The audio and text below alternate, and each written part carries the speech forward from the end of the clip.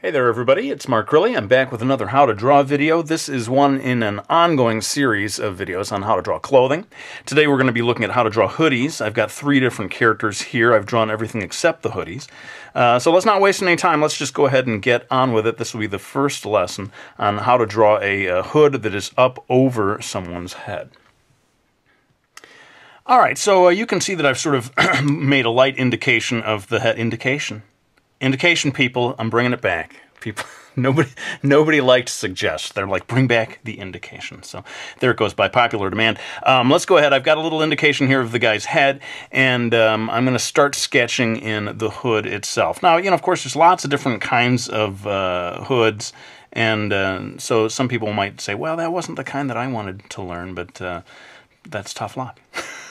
I guess I can't do them all. Can I? So let's go ahead and keep going here. I'm making a line that curves up, and notice how the neck, it doesn't follow exactly along the neck. There's a little bit of gap there as it comes up and follows along the back of the head. And what I noticed, and I sort of looked at a photograph.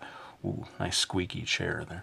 Looked at a photograph to get some sense of what a real hood looks like on someone's head, and I was surprised to find that there was quite a sort of a big gap at the top of sort of excess cloth that was forming at the top here, and so that's something you can put in there if you want. I think it actually kind of makes a cool shape, makes a cool contour. So this line is coming straight down. It comes pretty near to the to that initial indication of the head, and as it comes across here, we reach a point where we have the opening. Now, what I wanted to do was show at least one version in which the hood is very nearly covering up the whole head. Or just, open a little bit around the face. So in my case, I had already drawn the face, and I'm beginning to draw the opening at the front of the hood. It is kind of a triangular shape, with the one flat edge of the triangle being up here, and then we got 2 edges coming down here towards the base of the chin. So you know what it actually looks a little bit like to me is that Superman, the Superman S on the front of his chest, that kind of shape. What is that shape? I don't know, the Superman S shape. But it's got a little bit of that quality to it, at least in this version.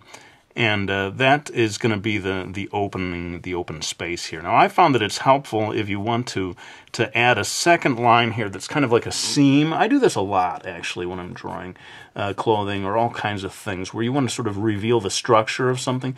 You get a secondary line in there, and it sort of helps define the surface a little more than if you just left it blank. As for the folds, with clothing, it's always all about the folds and the wrinkles and where do they go. I'm finding in this pose that there's going to be a couple of lines coming down here towards that base of the chin. So I'm going ahead and doing that, maybe a second one down here. Maybe a line across near the collarbone kind of area that might define that a little bit. Hey, define. Define, that's a new one. They're like, no, go back to indicate, man.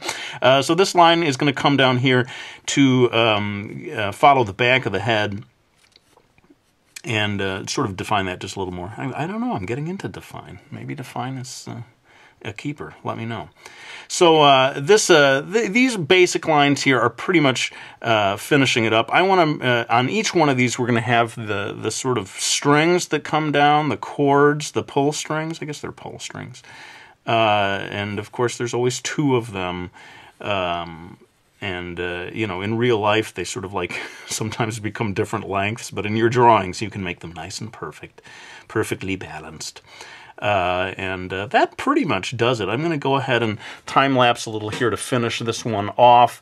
Let me put one last thing in here, because there was, when I was looking at the photograph, I noticed to sort of show the looseness, or the fact that this is kind of just filled with air up here instead of following along the top of his head. A couple of extra lines in here can help to finish that off. So I'm going to go ahead and switch from my, this is not the Ticonderoga, this is the Oriole again. I don't know, I'm on an Oriole kick now. And switch over to the black Prismacolor for doing my final lines, and then we'll come back and do the rest of them.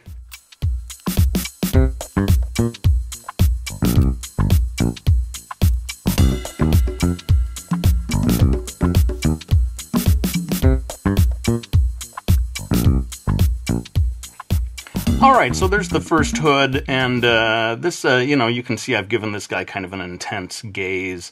It is useful for doing the sort of, I don't know if it's necessarily a bad guy, but kind of cool-looking guy when you have the hood up over the head. In fact, sometimes the hood will come all the way down and obscure the eyes. You know, maybe I can do that in a future video. But let's go ahead and move on to the next one and see what we can learn from that.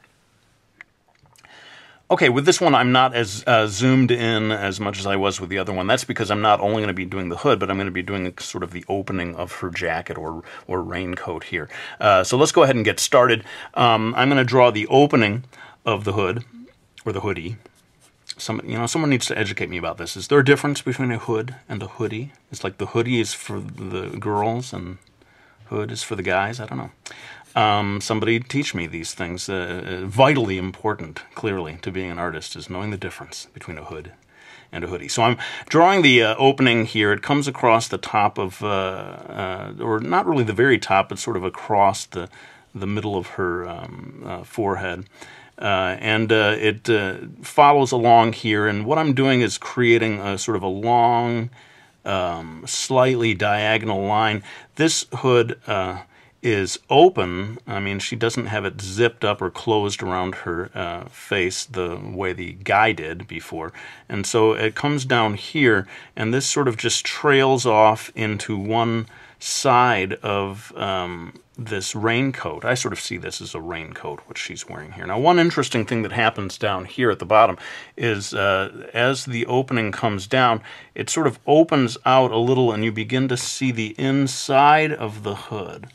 Right here, and if you want to add a little detail here, you can get the zipper, and that helps sort of show that it's folding over, and you're seeing the sort of inside come out. And I'm just making these lines fairly loose down here because it is, like I said, an unzipped jacket that's open for our view. Now, over here, a kind of interesting thing happens. The looseness of the cloth creates a small section. It's kind of roughly, I don't know, triangular sort of a section that's in there, which just is sort of loose folded cloth. And then over here, and notice the relationship between, you know, I had the indication of the head. There's this kind of a loose gap between those two. And again, just a little bit of sort of pocket or pointed area up here. Again, I noticed that coming up again and again in a lot of different types of hoods. Before it curves back and reconnects with that first line of the opening. Now, one thing you can do is create a second sort of seam here that shows kind of how the cloth was folded together. And I'm going to go ahead and do, as I did before, a kind of second line here. I like to do this with clothing a lot. Just at the edge, it somehow completes it for me. And that's pretty much it. I'm going to go ahead and time-lapse through. Oh, wait a minute, that's not it. I got to do the pull strings. So I'm not so sure about what the real length of these would be, but of course I don't want to have it go beyond the video frame. So I am actually going to have it stop right here, whether it would really be that long or that short in real life or not. Please don't attack me if this doesn't actually match up with real clothing dynamics from real life. Let's go ahead and kick it into time-lapse. I'm going to go ahead and add some shading, maybe come back. But one thing I'm going to be doing that I think you'll enjoy seeing is adding a pattern, a sort of a plaid pattern to this. And that really does help for indicating the surface and making it just look a little more three-dimensional that way. But again, to save time, I'm going to go ahead and do all of this in time-lapse.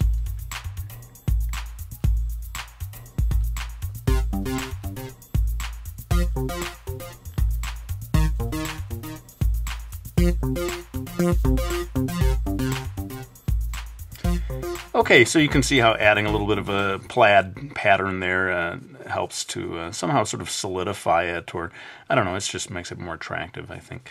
So we've pretty much got everything done on this one. Let's move on to the last one, which really should be the easiest of them all because it is a hood that has been pulled all the way down around the neck. So let's jump to it. All right, so I'm going to begin by making the sort of lower edge of the hood as it lays flat on her shoulders. Pretty much a horizontal line here, but you got to be careful to have the midpoint of these two lines come a little over to the right here because she's facing away from us. And let's go ahead and do a sort of an outline here, starting over here. I'm going to give it just a little bit of an indentation. It comes up and then curves around until it reaches to the back of her neck, which I'm going to go ahead and indicate right here. I can't say it casually anymore. It's always like, indicate. You're not doing it naturally anymore, man. In the old days, it came from the heart. What happened?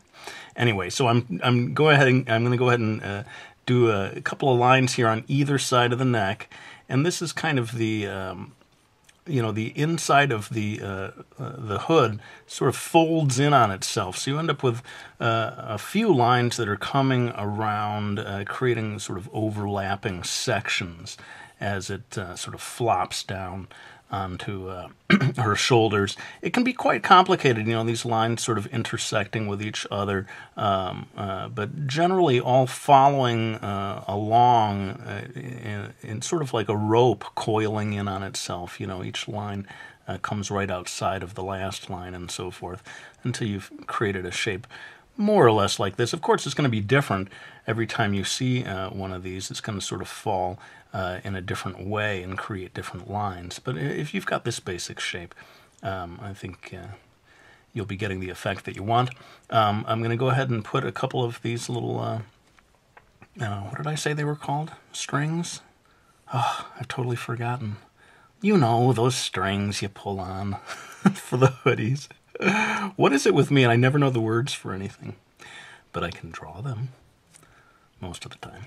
Anyway, let's go ahead and kick this into time-lapse, as I often do, to add shading and just kind of finish it off.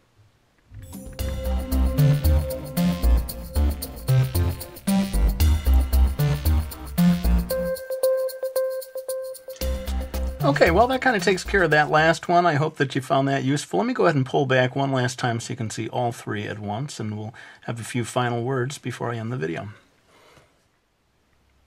All right, well, there you have it. 3 different ways of drawing hoods, hoodies, hooded people. I hope you enjoyed this video. As always, I'd like to thank the people who've got my graphic novels, Meeky Falls and Brody's Ghost. Greatly appreciate your support. Thanks so much to everyone who has ordered the original artwork. The response has been really great. If you live in the United States, I encourage you to jump on that opportunity because I am going to open it up to international orders. And when that happens, I think it's going to, there's going to be a backlog, and it's going to take me longer to get through them all.